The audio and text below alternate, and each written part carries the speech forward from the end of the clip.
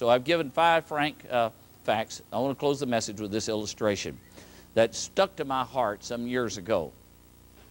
A man named Rowland Hill, you may know of him. He was a great preacher in yesteryear in England and around that part of the world. And on one day, the Observer said he was preaching in a great outdoor meeting. He was outside and he was preaching in this meeting. And along toward the end of the sermon, the people who saw it said that a royal coach pulled up drawn by these horses. And it had a large, beautiful crest of royalty on the side of it. And everyone knew to whom that coach belonged. It was Lady Erskine. She was a part of the royal court, Lady Erskine. Now they could not, the people said, they could not see the woman in there because the coach was, you couldn't see back in it. But they knew it was her. It was her coach. They could tell by the way the drivers were behaving that she was in the coach.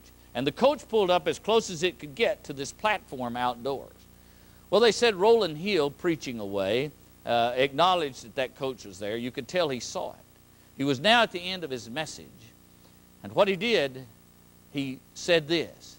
He said, all of us today, all of us, there is a great war. There is a great auction. There is a great bid for our souls. For our souls. He said, no one is in exemption of that. Even Lady Erskine, there is a bid for her soul. And then they said Rowland Hill tilted out off the edge of the platform, turned his ear toward the sod as if he were hearing something deep down in the earth, and he said, and the crowd got quiet. He said, what is that? What'd you say? He said, ladies and gentlemen, there's a bid for this woman's soul. Well, what is the bid, he said? Oh, fortune, fame, notoriety, money, opportunity. Oh, shame, unforgiveness, and hell forever. Oh, he said, who makes a bid like that? And he listened. It's the devil. Satan himself has made that bid for this dear woman's soul. Oh, he said, is there another bid?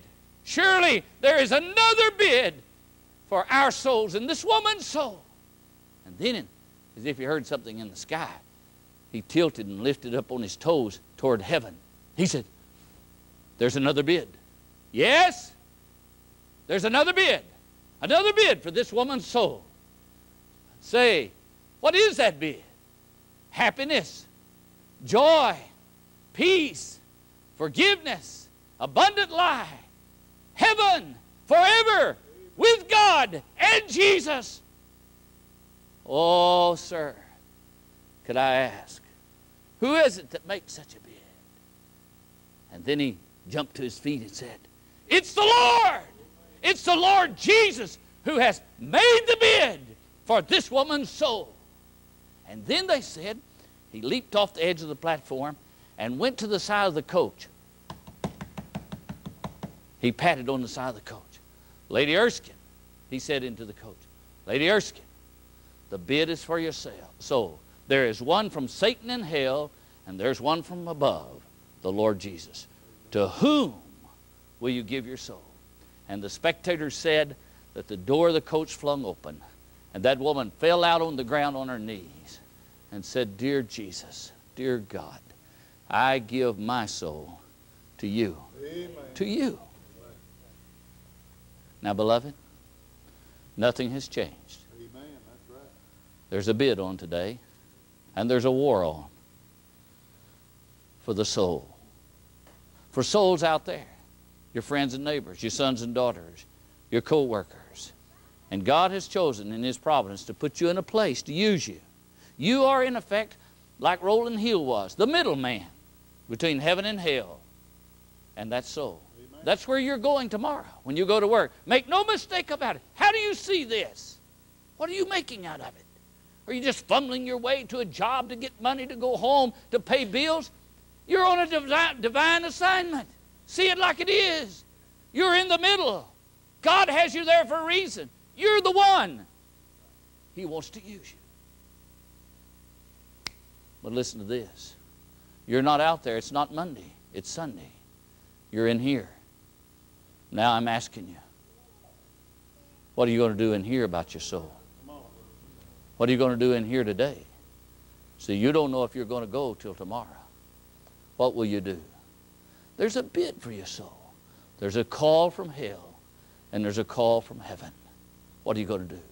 Amen. What are you going to do? I want to urge you. I'm pleading with you. I'm begging you. Give it up to the Lord Jesus. Amen. You'll never be sorry. Right. You'll never be ashamed. And I want to tell you, the moment you die and step into the presence of the Lord Jesus, you'll leap for 1,000 years with joy, because you made the right decision now and today. You say, well, these are strange people. I'm not used to being here. I'm not a member here. That didn't have a thing to do with it. It doesn't have one thing. This is God's altar. They just happen to build a Baptist church around it. You are welcome to come and do business with the Lord today. Is that true, church? They're welcome. Well, let's stand now.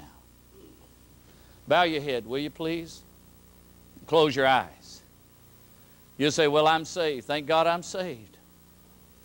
But let me ask you this. Is your life counting for Christ today? Is your life counting for the Lord Jesus? Some of you are saved. If you died, you go straight to heaven, and you know it.